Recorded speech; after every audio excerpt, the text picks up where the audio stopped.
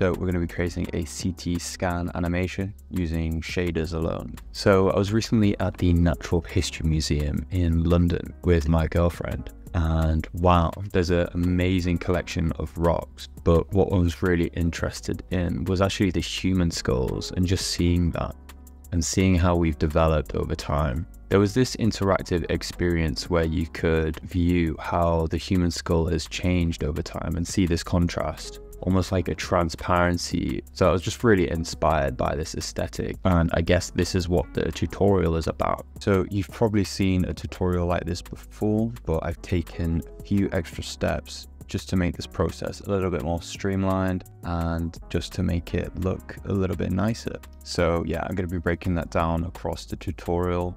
But initially, one of the main parts of this is the choice of models. I think this is really important. So yeah, where do I get these models from? So these models are sourced from an open access repository as part of the Smithsonian Digitization program. So this is part of the Smithsonian Institution, which is one of the largest museums and research complexes in the world. They've got some incredible stuff, and it's completely free and publicly available, which we love. So anyway, about these models, what's interesting about the bones in particular is that they're scanned in a different process than just photogrammetry or Lidar scanning. So it's a process which is actually high resolution CT scanning. And what I'm guessing they do is they essentially create slit scans of this model and then create a distribution of points which can then be translated into a 3D model. And I guess the advantage of using this technology over something like photogrammetry or Lidar is that you get both internal and external geometry in a non-destructive way. This is interesting because it's a type of model that we aren't usually able to get our hands on, and you can't necessarily model this. Yeah, it's great for us, and it's open source. So I'm going to leave a link in the description, and hope you guys enjoy the tutorial. Just before I get into the tutorial, I'd just like to let you guys know that I do have a set of online assets that you guys can download. It's mainly Photoshop mockups, and it's just meant to help elevate your work and just take it to that next level of professionalism. You can go check out my Gumroad in the description. Everything is free and publicly available for you guys to use and take advantage of. So yeah, let's get into the tutorial. What we're going to do is we're just going to delete everything in our scene, and we're going to drop in our PLY file. So we're just going to leave it at the default settings and just import. And you're going to see it's absolutely massive. So a good way of sorting this is just adding a default cube, and we can just scale it down until it's roughly inside those bounds. If we just scale up a little bit like that. So yeah, if we go into orthographic view, we can see that there's quite a bit of detail in this, especially in the interior of the objects. And yeah, we want to be able to visualize this in an interesting way. So what I found is that using volumes is the best way to visualize the interior. Other transparent materials, there's just too much reflections going on inside. So yeah, we're going to be using a volume shader. So for this, we're just going to right click here and just split the view. And I'm going to go into the shader editor. So we're also going to go into cycles, GPU compute, and I'm just going to set the world settings to white.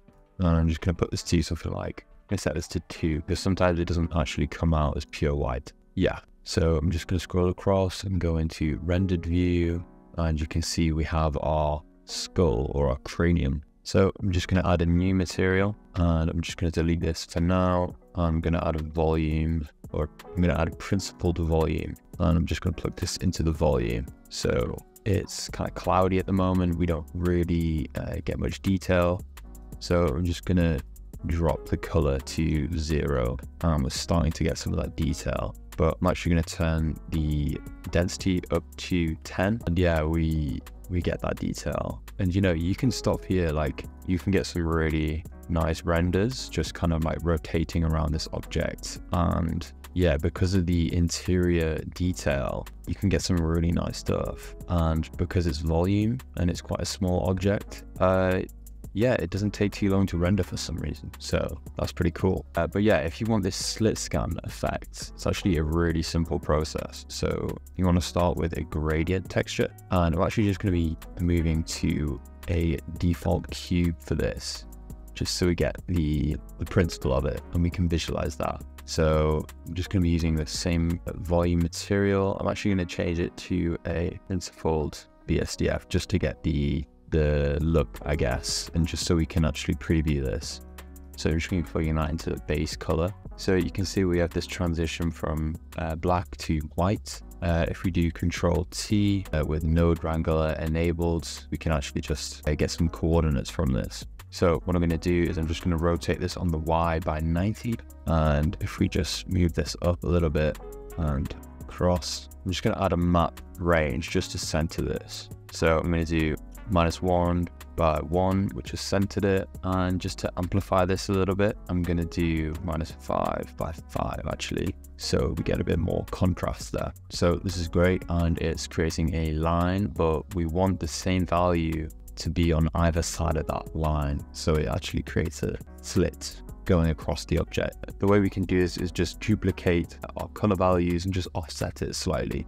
So what we're going to do is we're going to add a math node. I'm just going to plug that in here, and we're just going to offset it by 0.1. So yeah, we're just going to offset it like that. And then we're actually going to multiply it by itself. So we're just going to add a math node and just multiply it by the original. I'm going to make sure it's in multiply where we get this line. And now we can use our mapping node to go from somewhere like 0.5, which is at the very bottom, and we can set a keyframe here and then go all the way across, and we can just set that to -0.5 and then just set a keyframe there. And I've got linear interpolation set to my default keyframes, but all you need to do is just select these keyframes, right click your interpolation mode here, and your easing settings there. You can also use your graph editor to create some more dynamic looks if you're into that. But I'm just going to keep it very simple with some linear interpolation. So yeah, it's quite slow at the moment. So I'm just going to set my frame rate up to 60 seconds, just so it's a little bit smoother. And yeah,